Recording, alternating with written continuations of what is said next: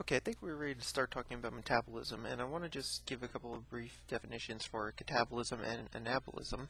And really, if I were to say in layman's terms what catabolism is, it is the breakdown of larger molecules into smaller molecules. So I just kind of remember catabolism, breakdown, and anabolism. If I were going to say what that is in simple terms, I would say that that's the synthesis of molecules, or building molecules from building larger molecules from smaller molecules.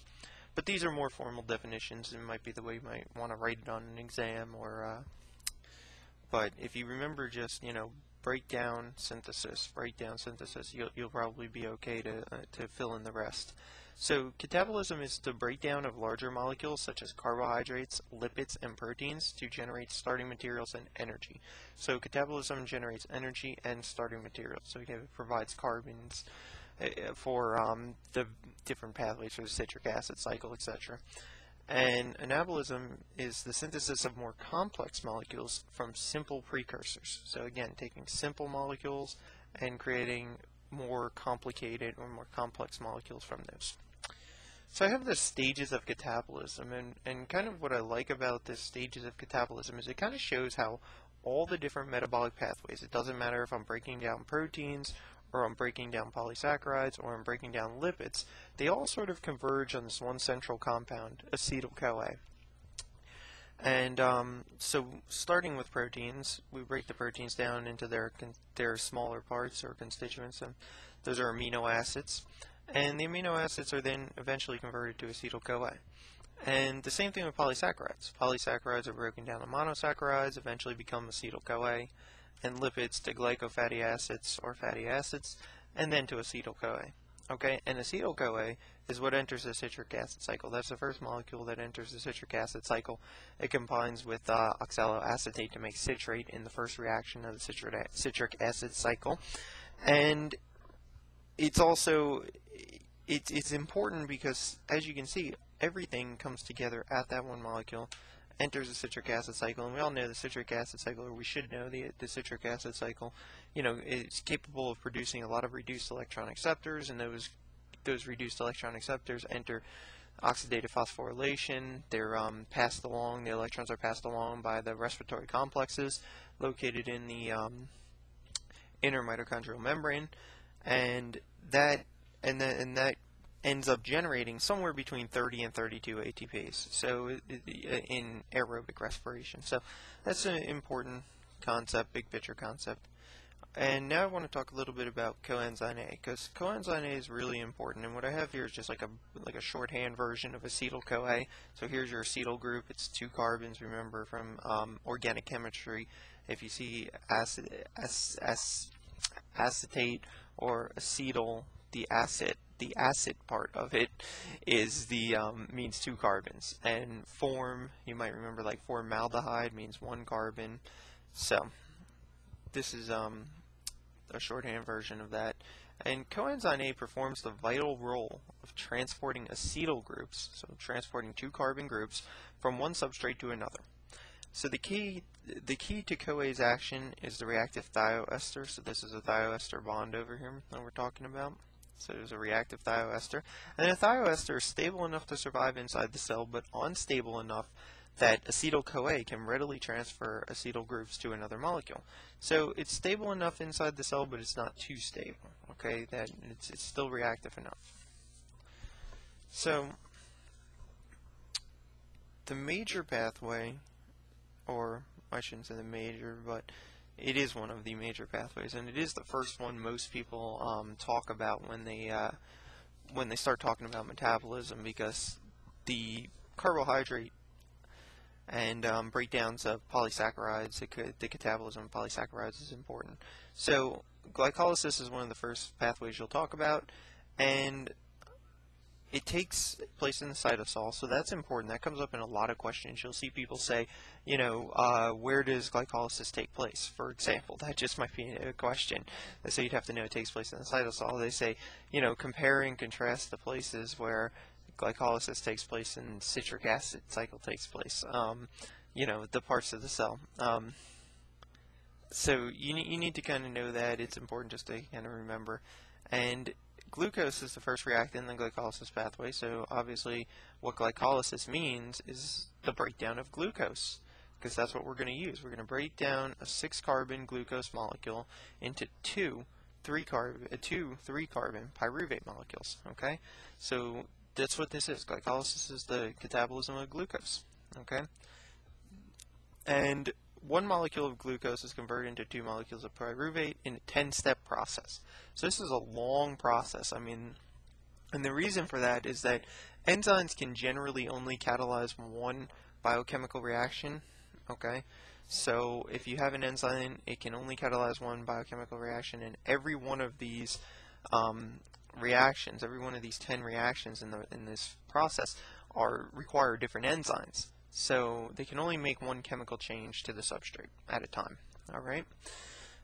And there are 3 regulated steps in the pathway, so that's important. You can tell a lot and learn a lot about this process just by looking at the regulation. And the final products, this is important to remember the final products, always remember the final products, are 2 ATPs, 2 NADH, and 2 pyruvates, and some water, okay, some H2O. The important ones are the 2 pyruvates, the 2 ATP, and the 2 NADH, because that's reduced electron acceptors. That's 2 ATP is energy right off the bat. It's a net of 2 ATP. And 2 pyruvates are important too, because those end up getting converted to acetyl-CoA. Now, I have my drawings of glycolysis pathway. I use these actually in the class, and they weren't bad. Now, a note of caution here: do you need to do this? Do you need to draw all these out and memorize every single drawing in every way and all the enzymes and everything? In a simple word, no. But was it helpful in the class? Absolutely. So the choice is yours. If you have the time to do that, then I would do it. If not, try to just focus on the more important reactions in the pathway, which I'll point out. So the first reaction here is the phosphorylation of glucose. Okay, I have a glucose molecule. I'm adding a phosphate group to it using ATP. I'm using the hydrolysis of ATP to provide energy and a phosphate group. And the enzyme is hexokinase here, okay, and that's important. And it produces what's known as glucose 6-phosphate, okay, so we're phosphorylating glucose, and we're left with ADP and H+. So this is one of the regulated steps, so remember that. The first step here, hexokinase, regulated step, extremely important. And it also has a negative delta G, so it's a spontaneous reaction and occurs in the direction it's written, and that's because we're using energy here from ATP. So reaction 2 is just an isomerization. This is not all that important. If you're not memorizing the whole thing, this is one that you can kind of just, if you know what happens here, then that's about all I'd worry about. So you're starting with glucose 6-phosphate. This is just a linear version of glucose 6-phosphate, and then we have it's being isomerized to fructose 6-phosphate. So your final product here is fructose 6-phosphate, and the enzyme is phosphoglucoisomerase. Okay, phosphoglucoisomerase.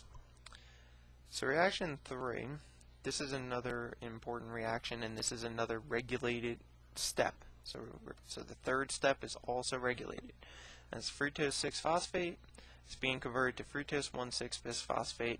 It's using ATP, okay, and the enzyme is known as phosphofructokinase, or PFK1. So phosphofructokinase 1 is the enzyme. That's extremely important, as are the products and reactants here. So fructose 6-phosphate to fructose 1,6-bisphosphate, okay, because we're adding another phosphate group. We now have 2 phosphates on this molecule. And the reason this is important is because fructose 1,6-bisphosphate is the committed molecule for glycolysis. Okay, this is the committed molecule. The other intermediates we formed previously, they could be drawn off and used in different pathways, but this fructose 1,6-bisphosphate, this must go through glycolysis. Okay, this must finish going through the process of glycolysis. Reaction 4, we have fructose 1,6-bisphosphate being converted to 2 separate 3-carbon molecules. So now we're starting to see the catabolism here, with the breakdown. Now we have 2 3-carbon molecules. One is known as dihydroxyacetone phosphate, and the other is glyceraldehyde 3-phosphate. and the enzyme is aldolase. This is important because at this point you can see the pathway splits, and now we have two molecules, so we're going to end up with two pyruvates at the end. This is how it happens, because we wind up with splitting this 6-carbon molecule into two 3-carbon molecules. So that's kind of an important point. They might ask you on an exam, at what point does the pathway split, or at what point is the reactions doubled, and that would be right after that aldolase reaction there. So reaction 5 here. From this point on, I even wrote it up here, 2 molecules of everything from this point on, okay? Dihydroxyacetone phosphate is converted to glyceraldehyde 3-phosphate. This is not an insanely important reaction, but it just shows you that that dihydroxyacetone phosphate that was created initially, it's going to be converted also to glyceraldehyde 3-phosphate. And that's by triose phosphate isomerase. That's the enzyme, triose phosphate isomerase. Reaction 6 here, glyceraldehyde 3-phosphate. We also have NADP+, so this is an electron acceptor, and inorganic phosphate. And what winds up happening here is we get 1,3-bisphosphoglycerate, okay? So we're going to add a phosphate up here, plus NADH plus H+. Okay, so one thing to notice here is we need NAD+ for glycolysis to keep working. So you're going to need NAD+. You need a source of NAD+, or you need a way to regenerate NAD+, and we'll talk about how you do that later. And the enzyme is glyceraldehyde 3-phosphate dehydrogenase. So glyceraldehyde 3-phosphate dehydrogenase. And it says here, I wrote here a little note, oxidation is providing energy to put the phosphate on the glyceraldehyde 3-phosphate. Okay, so oxidation. So we're doing an oxidation reaction here. This is being reduced, this is being oxidized. Okay? So the glyceraldehyde 3-phosphate is being oxidized, the NAD+ is being reduced. So reaction 7 here. So reaction 7, if I can get it to focus, 1,3-bisphosphoglycerate plus ADP goes over to 3-phosphoglycerate plus ATP. So we're phosphorylating ADP to make ATP. Okay. At this point, so we're phosphorylating ADP to make ATP. And you can see here we have ATP, 3-phosphoglycerate, 1,3-bisphosphoglycerate, ADP and H+, and that enzyme is called phosphoglycerol kinase.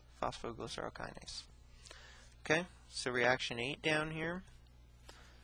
This is going to be just a mutase reaction, which is slightly different from an isomerization. I won't explain why at this point, but 3-phosphoglycerate is converted to 2-phosphoglycerate, okay, by phosphoglycerate mutase. So phosphoglycerate mutase converts this.